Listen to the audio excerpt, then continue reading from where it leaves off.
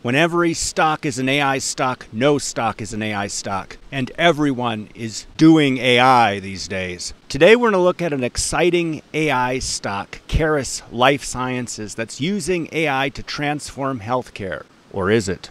And if you're overwhelmed by all the AI stocks being thrown in your face by fools out there, then you'll want to watch this, because this is how we properly vet whether or not a firm does AI. So this video all started with a YouTube comment from Mike. By the way, our amazing team reads and responds to every single comment on this channel. So Mike talks about how we covered Tempus AI, which we did, and he compares the Caris IPO to Tempus, saying that it's a gold mine for AI predictor development, strong rise in revenues, and he thinks it's a real hidden gem. Well, we immediately would caution anyone from thinking that there's hidden gems out there, because the institutional side of the investing world pays very close attention to what's happening. Now, Mike has some subject matter expertise, it appears, in this area. And going forward, this presentation today is not going to focus on technical aspects of the solution. It's going to focus on how investors ought to analyze an IPO that claims it does AI. So right off the bat, we see this first visual in their deck. It says, where molecular science meets artificial intelligence. So Caris was founded in 1996. They've been around for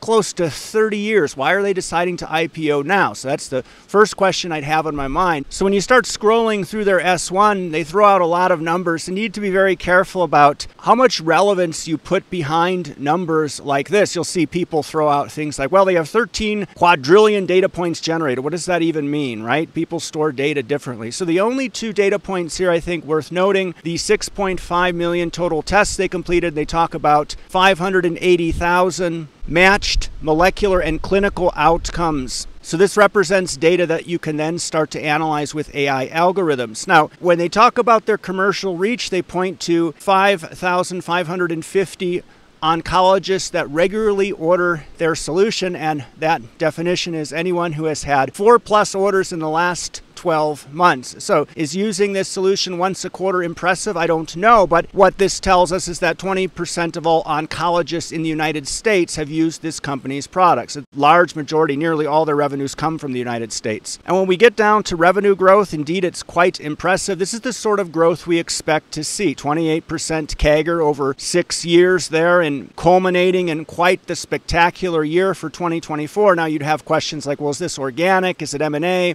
What do their gross margins look like? That's an indicator of future profitability. But we want to start by looking at what they're selling here. So some good tidbits appear right away in their S1. They talk about our tissue-based profiling solution accounting for 91% of their revenues in 2023. So this is your focus, right? This is what they do. But that number's declined to 78% last year. So something else is emerging as well. We'll look at that. And they talk about this new assay component for that test. This is what the gentleman had mentioned. And also this Caris Assure. So this was certainly something that I immediately started paying attention to. It's their novel universal blood-based molecular profiling solution. So here we see the difference between these two tests. One analyzes tissues, the other analyzes blood. And when we look at the test growth from this last quarter compared to the same quarter in the year prior, you see the M1 profile test, so that tissue test, at 21% growth, and Caris Assure, their blood-based test, that's at 222% growth. So from a test perspective, that's where you'd want to start digging in. That appears to be where a lot of their growth is going to be coming from. And when we look at the massive cancer blood test opportunity, we did this piece here. It's well worth a read. You really have three areas: screening, recurrence, and therapy selection. Now, Caris Assure is supposed to be a versatile liquid biopsy that crosses all these three domains. Now, our theory is simply this, that eventually your toilet is going to analyze your morning visit to the bathroom and tell your smart fridge to make a smoothie to sort out the beginning signs of cancer, the real cure for cancer. We've come to this belief after doing a lot of analysis over the years and just looking at the numbers. It's really early detection. right? If you have effective early detection, you should see a significant decrease in cancer treatment, which would include tissue biopsy. So we would argue that early detection is really the biggest opportunity when you're looking at cancer blood tests. Now, are tissue biopsies old news? Well, you can think of Foundation Medicine. We used to be invested in them back when they were acquired by Roche in 2018. And I asked Grok this because it's something that's been on my mind. Are tissue sample tests going to be made obsolete by cancer blood tests? And Grok says that they're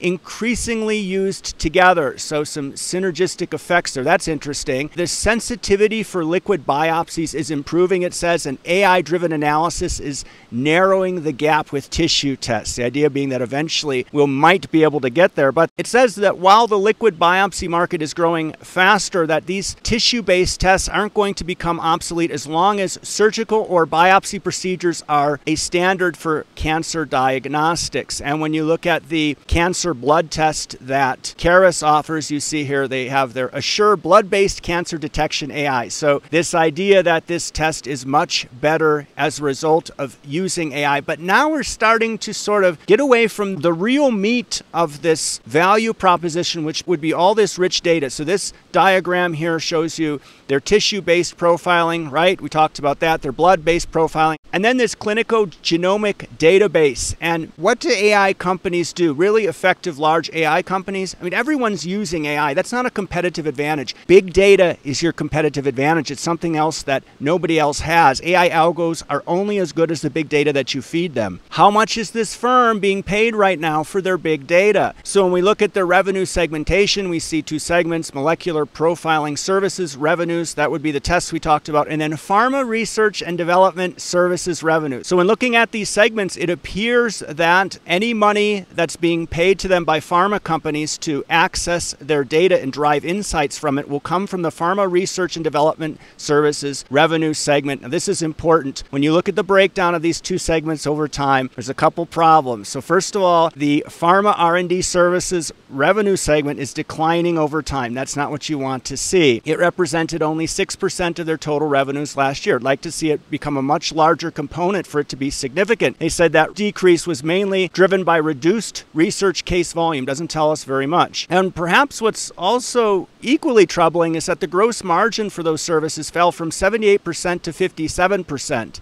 Now, I love this slide from our Tempus AI presentation, and it points to what puts the AI in Tempus AI. It's their data and services segment. You see that strong growth, close to $250 million in 2024. And look at those gross margins. They've increased in 2024 to 72%. You want to see gross margins increasing over time. Here we can see that happening in their genomics and data and services segment. So Tempus seems to have a very similar value proposition to Caris, except they're much further along. And when you look at the competition that Tempus describes, they mention Caris under competitors when it comes to their genomic products, along with Foundation, right, also doing tissue. But then when it comes to data and services, their Caris Life Sciences is absent. And perhaps that's because Caris hasn't made that a meaningful chunk of their revenues yet. And when you look at Tempus, one focus that they had was showing investors that they're trying to accelerate their path to profitability. That was by acquiring, I believe, Ambry Genetics. And they said there's a risk that, well, actually we said, this is taken from a piece we wrote about Tempus, an article on our website,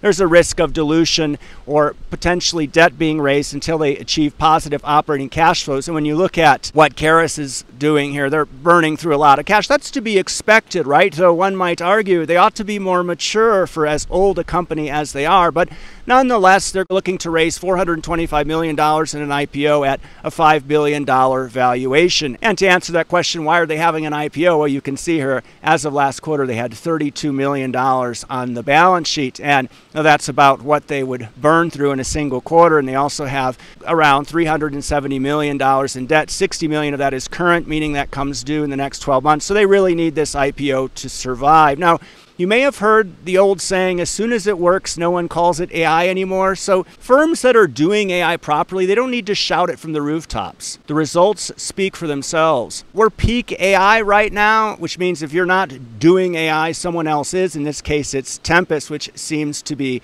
operating this business model a lot better than Caris Life Sciences. So Caris might be worth a look as a test provider, but not as an AI stock, not yet. And I'm going to go ahead and leave you with this presentation that we did on Tempus. It's quite good. Give that a watch next. Thanks so much for taking the time to watch this today.